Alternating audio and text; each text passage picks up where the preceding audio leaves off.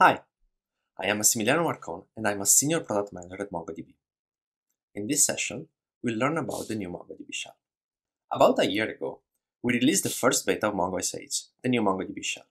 MongoSH is now GA and it replaces the legacy Mongo Shell, which is now deprecated. MongoSH provides a modern command line experience for the MongoDB data platform. It has enhanced usability features like intelligent autocomplete, contextual help, and helpful error messages, which is all there to help you be more productive when you use the shell. It is a powerful Node.js-based scripting environment. And lastly, it is backwards compatible with the legacy Mongo shell, which means that in all the places where you are using the legacy shell, you can now switch to the new one. In a second, I'm going to give you a quick tour of everything that MongoSH can do. In MongoSH, in addition to autocompleting methods and command, we autocomplete show and use as well. This way, you type faster and never choose the wrong database again. Output is pretty by default. It is syntax highlighted, so it is easy to distinguish fields, value, data types, and everything is more readable. Let's now create a slightly more complex query. But first, let's create an index that covers the query we're about to write. I never remember the syntax of the create index command. Luckily, MongoSH helps me here. The contextual help helps me figure out what the command does and even shows me how to use it. We saw a moment ago that output is syntax highlighted. In MongoSH, input is syntax highlighted as well, so commands and queries are easier to type. Plus, to help you type your queries faster, query expressions are also autocompleted. By default, the shell prompt is topology aware. It tells you what server you're connected to, what cluster, whether there's a primary or not. But I'm a bit of a prompt geek, so I wanted to spend a minute to show you that the MongoDB shell prompt is highly customizable. So you can add all the information you need to see when you work with MongoDB.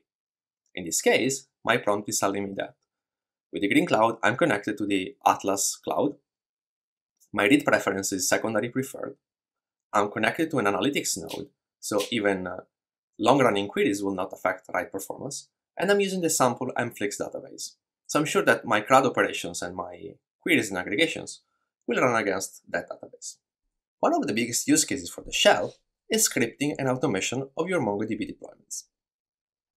The new MongoDB shell is scriptable in the same way that the legacy shell was. Even more, in fact. MongoDB shell is written on top of the Node.js repo. That makes it an extremely powerful scripting environment. You see here that I'm running a query, I'm assigning the result to the results variable, and then I'm using console table from Node.js to print the results in a table, which makes them very readable and easy to understand and compare. The entire file system API from Node.js is also available in the shell, which means that I can just write my results as JSON with a simple write file sync. Scripting becomes even more advanced and more fun when you take advantage of all the packages that are published to NPM. Let's switch to the new built-in multi-line editor mode and write a function that fetches data from a REST API and stores it in MongoDB. Here, we're using the node fetch module from NPM. Now, we will execute the function, and a bunch of quotes are stored in our collection. Let's try to get a random one with an aggregation. Error. Right, MongoSH tells me my aggregation has an error, which is true, as $sample takes an object and not just a number. Let's try again. Cool, that worked. To make it a bit more fun, let's have a little nice cow share its wisdom. Because why not?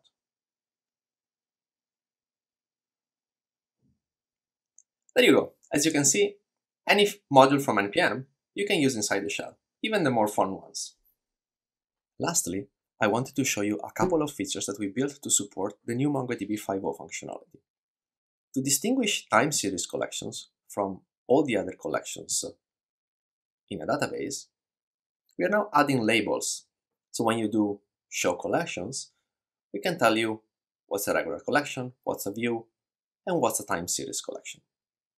So everything is easier to find. The other thing that 5.0 added is detailed explanation of validation errors. So you see here that the validation demo collection has a validator, which requires name, email, birth date, with a regular expression for email. Now, if we try to insert something that does not match the rules, MongoDB will obviously reject it. In the shell, we make it clear what the error is, so you can find it and fix it. So you see that here, the insertion fails because the email field does not match the pattern that was specified in the validator. So let's try again. Now that's inserted correctly. There is one more thing. The new MongoDB shell is designed to be extensible, and we thought we'd make that extensibility extremely convenient. In MongoSH, we added a new experimental feature that we call snippets. Snippets are essentially plugins for the MongoDB shell. They are scripts that can use any NPM package to extend the functionality of the MongoDB shell. Let's look at an example. So here, we're going to search for all the available snippets in our snippets registry. So you see that we have a Mongo compat snippet, mock collection one, analyze schema, spawn MongoDB. Then we're going to install a snippet to analyze the schema of a collection. So snippet install, analyze schema. Now the installer is fetching the snippet from the registry, it's installing it and loading it into the shell right away. And now we're going to use that snippet to analyze the schema of a collection. The movies collection. So schema db.movies, and now it's running. It's fetching a number of documents and figuring out what the schema looks like. There you go, it's done. So now we have all the fields and subfields of the collection with their type, and it's easy to spot what are the inconsistencies in the different field types. So rating, for example, it's almost always a number, but sometimes it's a string. And similarly, for all the other fields, you can see easily where there are data inconsistencies. So as you've seen, we are currently maintaining a small repository of snippets, but you can actually configure your own to use for yourself or for your team.